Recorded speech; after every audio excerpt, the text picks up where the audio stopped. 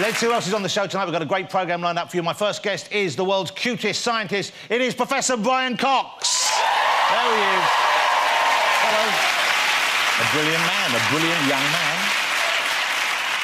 Brian is a big fan of Oldham Athletic. Is that right? And what a victory. Liverpool 2, Oldham 3. Wow. One of the great FA Cup ties of all time. So you still go and see them play? I haven't seen them for a long time, actually, but I believe it's one of the coldest places in the universe, actually, apparently. How do you figure that out? Well, you get temperature, don't you? Thermometer. Come on. I'm just checking. What do you mean? Oh, he's doing his research. OK, that explains it, then. You will have to explain things to me, you know that. Professor Brian Cox, ladies and gentlemen. I'm thrilled he's back on the show. I'm a huge fan. I'm sure you are too. Now, that's the show. Just before we get to that, I want to show you something. It's a genuine thing that we've been sent in. I don't know if you've seen this. Have a look at this. Anyone got any idea what this is? It's a special shoe. Someone just said a brown shoe. Since when did a brown shoe qualify as being a special shoe? No, this is a shoe phone. Look at this. There's a phone, a working phone, built into the sole of this shoe. I think you can get them from Phones for Shoe.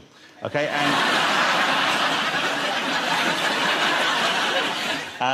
and if you think people talking on their hands-free look weird, imagine how it would be if you see someone walking down the road talking like that.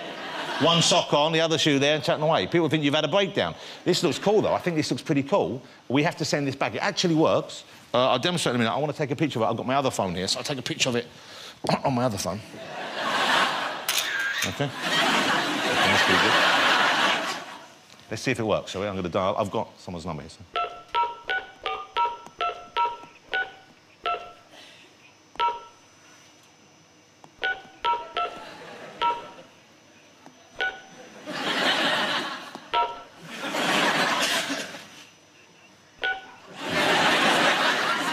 I can't get a signal. Hold on. That's better. That's better.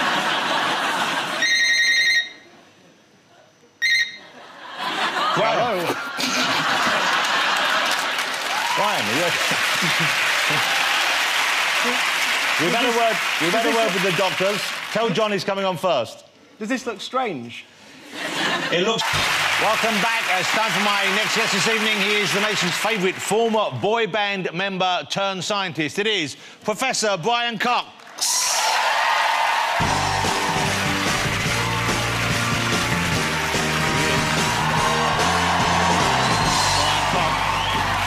They weren't really a boy band, were they? That's not really accurate. D-Ream, they weren't really a boy band, were they? No. Not really. We were getting on a bit even then. Hey, would I be right in thinking, I think certainly this country, but maybe in the world, you're one of the best-known scientists on the planet now, but certainly here in the UK, you must be our best-known scientist, I would have. I suppose, well, Stephen Hawking, of course. All right, OK, yes, all right. Okay. He's been on The Simpsons. Yeah. Have they asked you yet? No. No, it won't be long, I'm sure. But you are now, whether you like it or not, you have become a celebrity in your own right now. You are famous for your shows, famous for your books. Is that something... Do you enjoy that, or would you rather that hadn't happened? Does it get in the way of the science that you used to do and still like to do? It does a bit. I mean, I've gone back to the university, so I go back to Manchester in the autumn term. I teach first years. And that was a decision. I'd kind of avoided students for my whole career. That's a very good... You know... I've tried to do that my whole life. but then after the TV shows, I wanted to start thinking again. So I teach the first year, quantum mechanics and relativity. And it's funny because, you know, you think... Like you said, you know, I'm on television, I get recognised a lot, and so there's a moment for about a minute when you walk into the lecture theatre and they're there, and it's that bloke on telly. But then the moment you start writing, someone says, bigger writing, speak up a bit. I don't understand, and they forget within a minute because they've got to do an exam. So it's back into you're just another professor. Yeah. You're just another teacher. So let's talk about your new show, and the show is called Wonders of Life. It started on BBC Two. Explain what the premise is. It's a science show. Yeah. So the question is, what do we know about the origin of life on Earth? What do we know about how it went from the simple to the complex over 3.8 billion years? You're really entering into biology here as well, aren't you? It's not just kind of the physics with which you know your name. I guess I have to touch animals as a... Actually, I saw... He means on the show. He doesn't mean right now. That sounds like you were saying, right now, I have to touch something. That's kind of got... I've always felt the need to touch animals. Not like... No, but actually... What a strange place to make this confession. No. I'm quite... see, I never went fishing as a child, for example. And I think in the one that was on last week, I had to hold this catfish, this giant thing. That was a big fish. It's big, it's enormous. And they said to me, it's all right, it won't move when it's out of the water if you keep hold of it. But in the water, they can pull you under, they can drown you, those things. So they were saying, so I just trusted them and held it, and indeed it just sat there. But then I had to put it back over the boats, and the moment you put it in the water, the thing goes like that. And they have a different kind of nervous system, just don't they? They have a different receptors on the outside of their body. They live in rivers like the Mississippi. It's full of silt, so they don't need eyes, really. So their eyes are next to useless. But they're one giant tongue, if you can imagine that. The whole thing is like a taste sensor, and it tastes the water, and it can build up a 3D picture of the river, and it can hunt, but by detecting chemicals in the water rather than seeing. I don't believe any of that. Why? A giant tongue living in a river? What's wrong with you, Cox? You're teaching young people this nonsense. There's stranger things than that. I know, that's what I love about the show. I'm obviously joking. There are so many strange things, so many weird creatures. Let's have a look at you with something, because this is sort of, for you, I suppose, moving into slightly new territory, certainly in your TV career. This is The Wonders of Life. I can't recommend it high enough. I love it. Look what we've just found. We were out looking for giraffe this morning. We've found about 10 of them just over there. But in looking for the giraffe, we've just found a leopard. This is one of the top predators out here. He's got very little to fear, apart from other leopards and maybe lions. Now, he's looking for protein.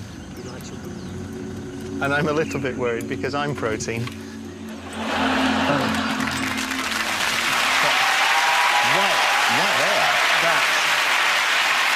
That's a clip from tomorrow night's episode of Wonders of Life. That was, it was genuinely frightening, that. The ranger told us it won't come in the Land Rover.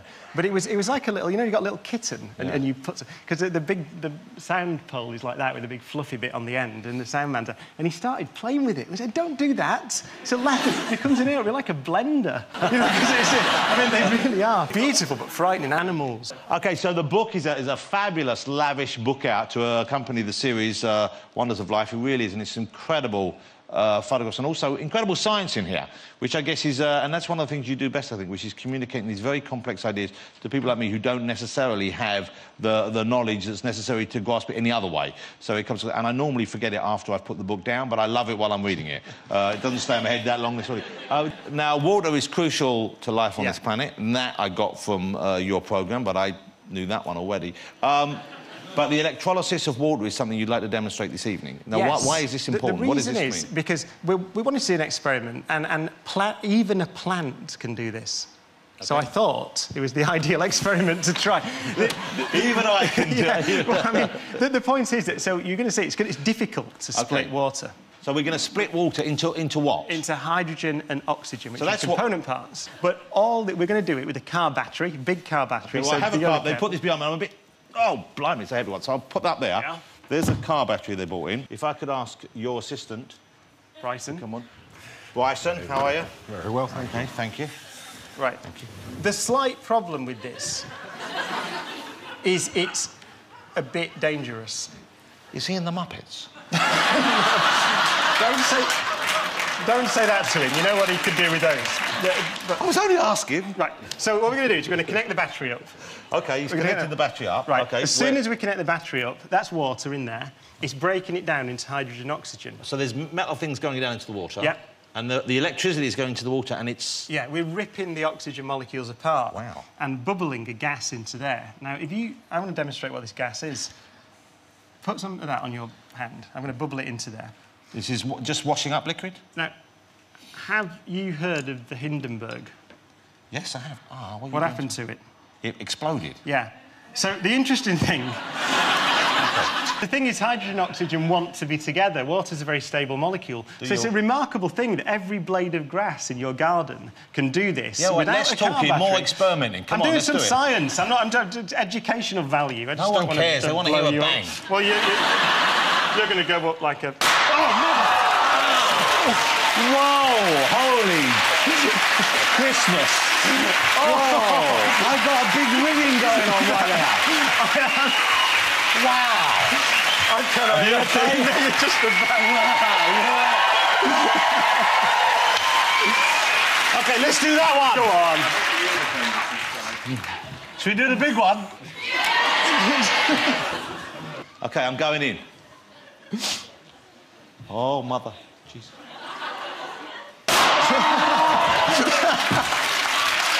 Wow. Wow. So that's just water.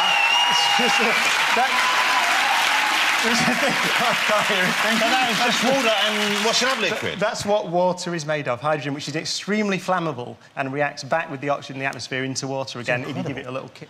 And so that is the Big Bang. It was a Big Bang. It's going to take me a while to recover from that, actually. That was really quite horrible. But so why did we have the soap liquid to make the bubbles? Yeah, to maintain so we're filling it with hydrogen. So that's hydrogen gas, which is the most common element in the universe. 75% of the universe is made of hydrogen. Ah, OK, that was great. Wasn't that great? That was a great experiment. And we are now all professors of physics. How great to have you here again. I love your shows and I always enjoy spending time with you. Professor Brian Cox, ladies and gentlemen. Thank you so much. That was great.